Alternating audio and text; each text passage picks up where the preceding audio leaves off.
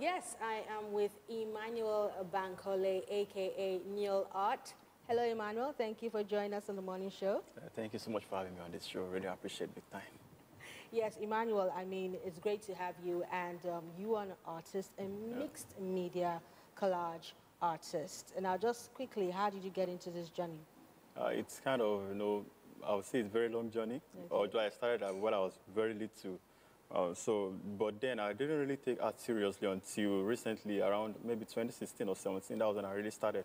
I went as a professional, but I took it seriously then. So from there, I started discovering more of my abilities. I moved from pencil to the normal painting on canvas, then to mixed media. Okay. Now, your art, it seems to have this Ankara fabric on it and promoting the culture. I can see a lot of that on it, different from other mixed media that do broken bottles, scraps and the likes, metal scraps and the likes. So why did you decide to go for that fabric? Is that why? The fabric of a thing is actually, it came to me in form of an inspiration when I saw someone do something similar. Then when I decided to take it up, I got to notice that there was actually someone that is into it too.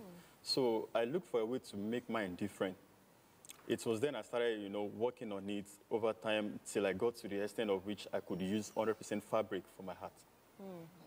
Now, how long does it take you to get this artwork ready? When you look at it, some of it looks so beautiful and massive. Thank you. Thank How you. long does it take? In hours, in days? How long?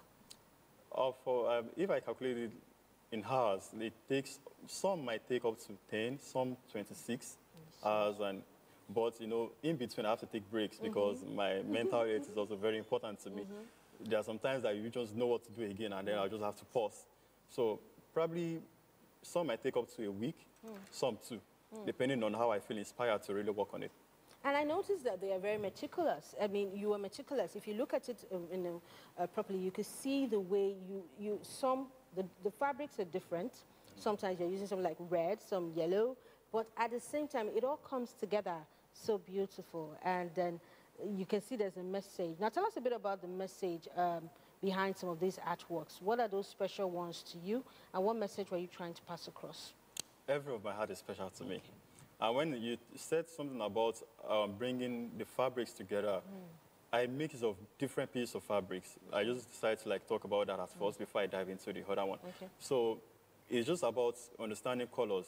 So once I get my colors right, then I start working on it. So that's how, with the grace of God, let me put it that way, that's how I've been able to join everything together to make it as a whole. Then when it comes to messages, I preach more of self-identity and knowing more about God, who God truly is, and not what people think He is.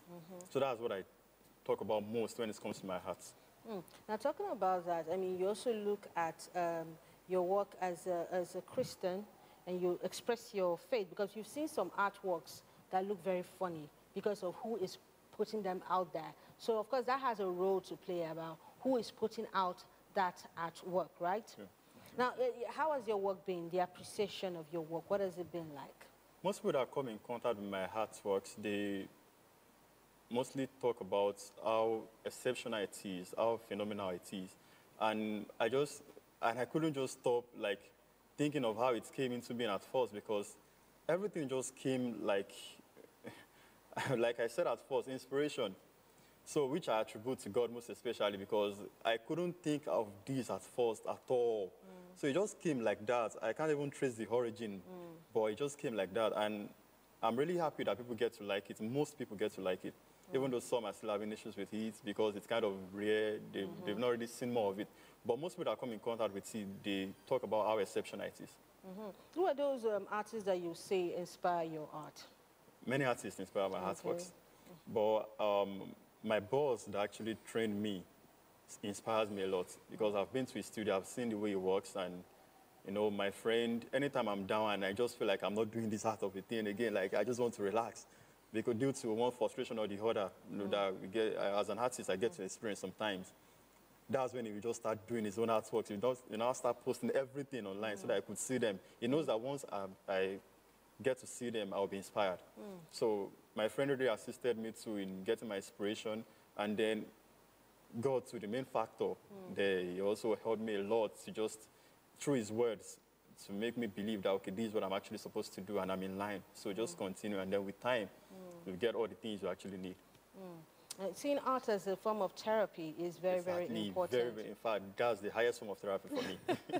Okay, are there any exhibitions that you have had or plan to have? Planning to have. Let me just put it that way. Okay. So once I get everything ready, then what will be the theme of that exhibition, if I may ask? I would love to title it Journey Towards Self-Discovery. Okay. Because the artwork, most of my artworks have to do with self-discovery.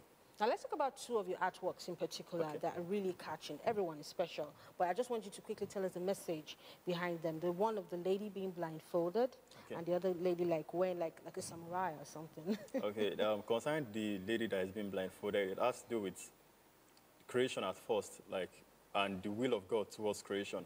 The will of God towards creation is actually for us to interact freely with Him on our own will, not being forced to do it.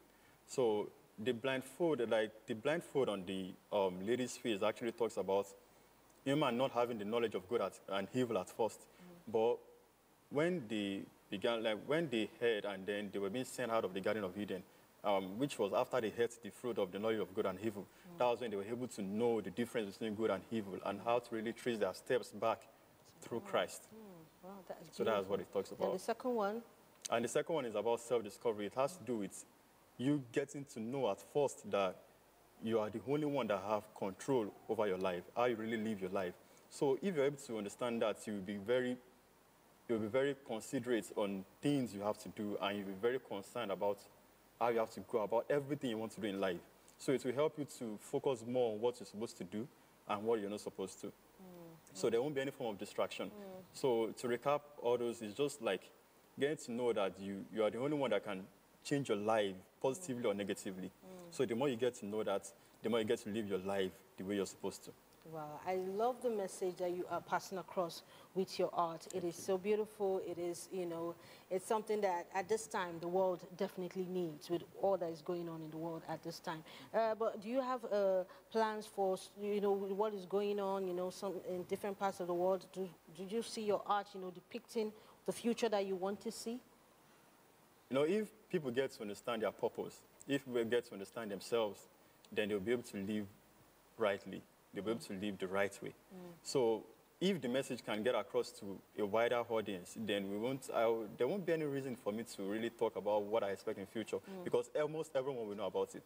And then they'll be living the right way they're supposed to. The right way. I like that. I like that. Okay, now before, let you go, I know that this medium that you use as a form of expression has been beautiful, and like you said, your exhibitions are coming in very soon. By God's grace, we hope to attend that when it does happen, which will be happening very fast. But apart from these other stuff that you do portraitures as well for people? Because you say you started from pencil on canvas. Pencil on paper. On paper, pencil on paper. We're seeing some of that right now. Okay, now, thank you so much, for really coming on the morning show and, of course, filling us in on what you do. But you have a message, for young artists. There's some, I've spoken to several, I've seen several, and, the journey, like you said, can be tough sometimes, very but you just sometimes. keep going. What message do you have for them? First, I would like to talk about the fact that I'm also a young artist. Yes, you are. That's why I know you have a message for them. So the thing is just that, generally, I would just say, just go for what you really think you're created to go for. And you can be able to discover that if you really find what you're really passionate about and your talents. So once you combine both together, you will know what you're supposed to do. So if you find out that art is your line, then go for it fully. Wow. Thank you so much. Thank you so much, Emmanuel Bankole, for joining us on the morning show. Thank you very much. And that's Emmanuel Bankole, the owner of Neo Art, talking about his artworks. And I'm sure you see some for yourself right now. Stay with us.